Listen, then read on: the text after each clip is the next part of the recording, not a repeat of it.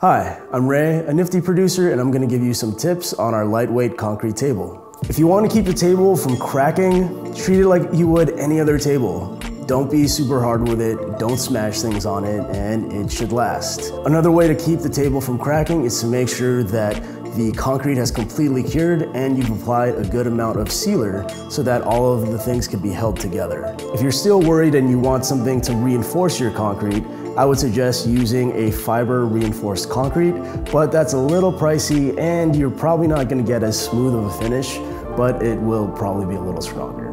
Make sure you just treat your table like you would any other table. You don't want to pound too hard on it, you don't want to flip it, you don't want to do all these crazy things to it. You just want to make sure that you're treating it like you would any table so that it wouldn't crack.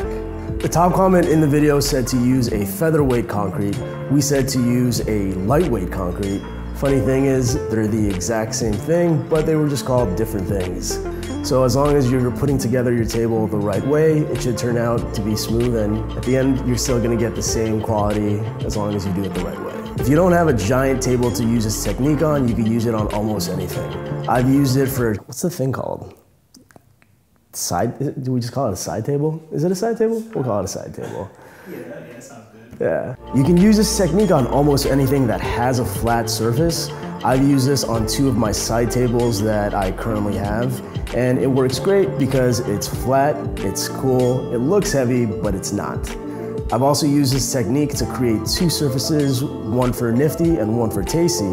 So if you see something in the background that has like a dark concrete look, those are the surfaces. For those of you that were worried that this table wasn't gonna hold up, the video's been out for a few months and the table actually ended up with one of the other producers, Tiger. He was able to take the table, bring it to his apartment by himself, chop off the legs so that it would be a little shorter, and instead of having it as a large dining room table, he's using it as a coffee table. I'm actually using this technique right now to create a small table for my patio, just because I found that concrete does really well outside. Big surprise. So yeah, you can use it on almost anything, and as long as you don't flip it, it should be fine.